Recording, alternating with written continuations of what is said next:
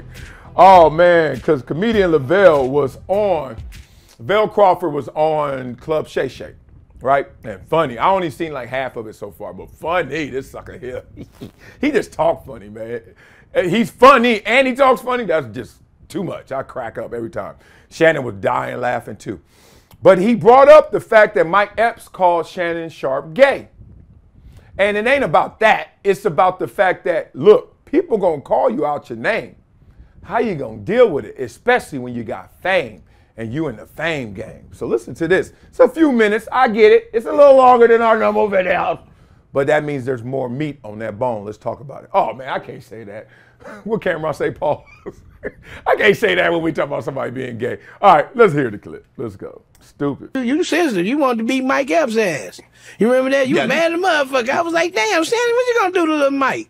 You ain't had to be that damn man. You gotta take a joke because see, you was reaching that level of fame. See, you got your football fame. You're a Hall of Famer, right? But see, this fame is totally different. Totally different. Because you out there, but you wanted it though. I didn't see this level of fame coming, Lavell. And I thought the thing was... What the fuck you talking about? Nah, not like... Hold on, man. What the fuck? Why you do it then? No, but here's the thing. Like you said, you look at my career in the NFL. Right. And I won Super Bowls. I'm in the Hall of Fame. But I'm 10 times right now. And I've been retired 2 decades, what I was then. I didn't expect that. Well, nigga, you had a helmet on. Nobody know the fuck you were. What you think? What the fuck? Ain't nobody see your head. They see your name on the back of your jersey. You make a touchdown. Good job, nigga. Now go over there and do another time. This is different. It is. Your face out there, your muscles out there, your outfit out there. Niggas gonna make jokes about it. And you in the worst time to be famous, though. Yeah. Because niggas do skits about it. Niggas did so many skits on your outfit. Man, they need to cut me a check. Hey, you should. But the thing about what it does for you, you know what it does for you. You getting your shit is hot.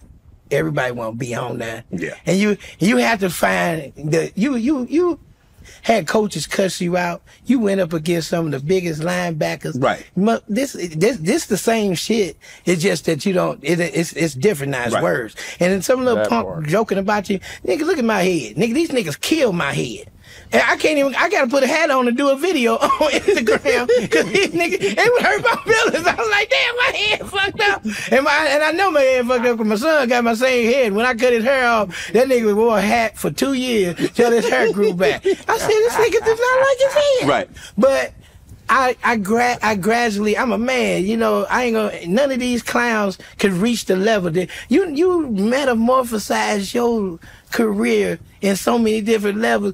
It ain't even the joke they joke about. Yeah, nigga, but look what I got, bitch. You walk around, you so rich, you got a little dog you carry with you, nigga. You that's white rich. But see, here's the thing.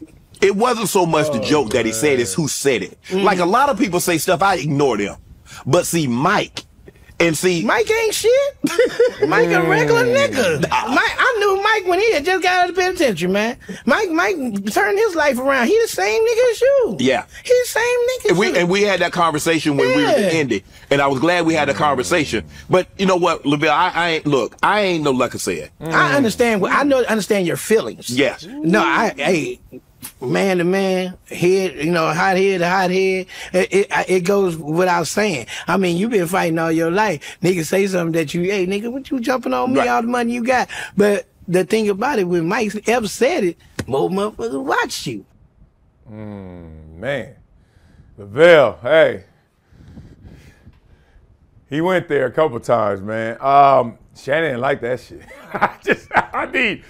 I didn't really get caught up in when Mike Epps said he was gay because I'm from LA and I've seen it a million times. There's 2 plays that always hit you when you get famous. One, you gay or something like that. They're going to talk about your sexuality. Either you a hoe or all you do is mess with girls everywhere you go. He a hoe. Girl, don't fuck with him. They're going to say that or he gay because if you ain't messing with every girl you meet, he gay. Look at him. Look. I've seen them 1,000. Will Smith on there. Everybody gay. Now, who's gay and who not, I don't know. And if you know and you ain't mess with them, you messy. And if you mess with them, why you telling them they gay, you gay too. So that's one play. The other play is, You ain't down. You ain't with us.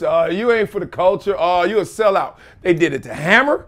They did it to Ice Cube. They did it to Will Smith. Damn, Will Smith, you really famous. They did it to Will Smith. And then next thing you know, they all try to do it the same thing that they doing. You wanted a cereal. You wanted an action figure. You wanted a cartoon. You wanted to be an actor. You wanted to be in movies. Shut it. They just beat you to it. Now you hating. So, let me say all that. Let me say this to say all that. Criticism is the cost of praise. You're going to pay the price when you get praised. It's called criticism. Now, I learned this lesson like when I was 7, 8. You want to know why and how? I played football. Shannon played football way better than me. You play football, you learn this real fast. When I walk into the stadium, no matter where I am, everybody's never cheering me fully. All y'all ain't cheering me, and all y'all ain't booing me. It's always a mix. Now, sometimes it's 95-5. Sometimes it's 50-50. But it's never 100-0. Everywhere I've been, somebody's booed me or I gave you this. And everywhere I've been, the same person doing this. Go like this. Don't believe me? Let me give it to you the way y'all see it. Look at my comments. Oh, somebody, I'm unsubbing. Unsubbing. All right. I'm unsubbing. I hate this show. You talk too much. You take too long. You suck. All you do is talk about the same thing. And literally the comment under it is, my favorite show. Wiley, been doing it for 30 years. I love you, boy. Keep the itty bitties in check. It's the same video. Read it. It really happens. This is how I see it. Every time I go out, and I'm not that famous. I mean, for a football player, people recognize me, which is good, because I know a lot of football players that are actually better than me, and people don't even recognize their ass. They walk, what up, Wiley? I'm like, you just walked by a Hall of Famer. That's a Hall of Famer. Well, Wiley, can we get a picture? I'm like, damn. But then I hang with people way famous, more famous than me, right? Oh, you gonna get in a picture, Wiley, too? Right. It happens, right? So the point is, you ain't gonna ever go somewhere and get the whole arena, the whole stadium. So the cost of that praise is gonna be criticism. God told us this if you read the Bible. This world ain't absolute. He made it relative. Soon as they ate that apple, they knew they had clothes or they were naked, right? Immediately it went from absolute, you don't know, you just are, you just be, to like, I'm naked? Give me some clothes, right? They did that. That's the world. So stop trying to win over the whole crowd. You're never gonna do it. So I go back to what Rick Rubin said. Make music you like, not that they like, right? Do what you want to do, need to do, like to do. Express that. Second point that I love that he said was, Mike a regular dude like you. He caught Shannon on that one. And this is what happens to a lot of people. Thank God I'm from where I'm from, y'all. Because for real, I seen like these idols, these celebs and athletes and famous people make it when they were itty bitty. I remember growing up, Regina King used to live right behind my building. And then, you know, growing up, oh, Regina King, and I think she was in 212. yeah, 212. What was it called, 212? 227. Oh, man. And everybody knew Regina King, right? And I'm so glad that like I was a young kid, just like, hi, you see her in the neighborhood or see her at school and just be hi, and that's it. It wasn't like a big deal to me, even though I knew it was a big deal. And it gave me a different perspective because she's made it. Look, Regina King's still big time. And more others, right? But here's the beautiful thing. I saw people who were on track projected to be even bigger than her. I just told this story yesterday. Y'all ever heard of a guy named Al Jones? Probably not. Let me tell you what he did to me. I went to a UCLA football camp in 8th, 9th grade or something, way out in Irvine. And I remember going there. Now, you know, yes. I'm in the 8th grade going to the 9th grade. So I'm going to high school. So I'm going to this high school camp. Why? Because I'm that good. And it's like, yo, we need to see Wiley against the next level. That's where he going. Everybody recruiting me, all these high schools. So I went with a high school that I didn't even end up going to. And I went up there. And I remember doing these drills. And I'm just like, I had the confidence of 100%. Like I had Michael Jordan confidence, dog. I'm talking about like I knew I was the man. This before my knees start hurting, Osgood slaughters, all that. I just knew it. I'm doing the drills, and I'm like feeling it. I'm not even looking around at what these cats doing, killing it. And then I squinted. Then I looked and focused, and then he came towards me and did the drills with us. His name was Al Jones, y'all. Woo!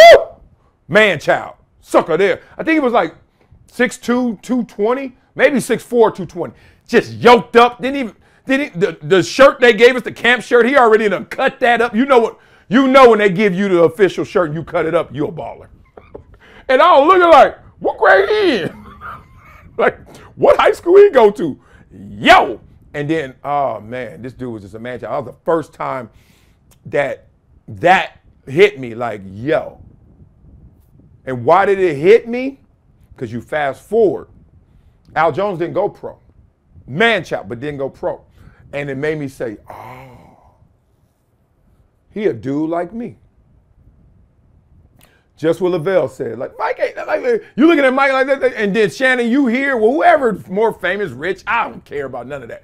Just like, dog, I don't care about none of that. He a dude like you. Like, my coach like, yo, he on the field with you. He doing bag drills like you. He doing passing drills like you. Let's go. Who is this fool? So don't trip when someone in an arena clowns you and they supposed to be somebody. If you got a joke on me and Obama got a joke on me, the only reason I'm thinking like, damn, it hurt more because Obama said it, because I think he's smart. And I don't know if you smart. Just being real. You leave a comment, I hear Obama say, oh, what? You know, Lil Wayne say something because I know Lil Wayne, that's the homie, and then he say something. What? Like, if he your friend, that's different. I don't know if Mike Epps and Shannon were friends, but the point is, he knew who Mike Epps was. And when that came, he was like, from the crowd? Mike Epps from the suite? From the owner's box? Ooh, that hurt different. But why does it? You already know anybody in this stadium is going to cheer me or boo me, but they all ain't going to do the same thing. So that's why you shouldn't have idols, false idols. Check yourself. It's okay to respect, look up. Look, every time I see Eric Dickerson, I give him the biggest hug. He gets tired of it. I was like, dog, you helped raise me. Every time I see John Elway, love. Oh, my God. You helped raise. Those are my two favorite athletes growing up. Every time I see Carl Lewis, I haven't seen him in forever, but him. I mean, I really give it up. Ice Cube, as Ice Cube when I see him every time. You're like, damn, Wiley, all right. Here's a little something about, I know. You know the song too, I wrote it. But let them come at me. Me and Cube actually go at each other. Talk that Laker talk, that Faker talk. I talk that Clipper talk. What do you call us? I don't know. He's something this. Point being, let's level this out. It's okay. If they in the arena, they're going to cheer you or boo you. But just play your game. That's it. So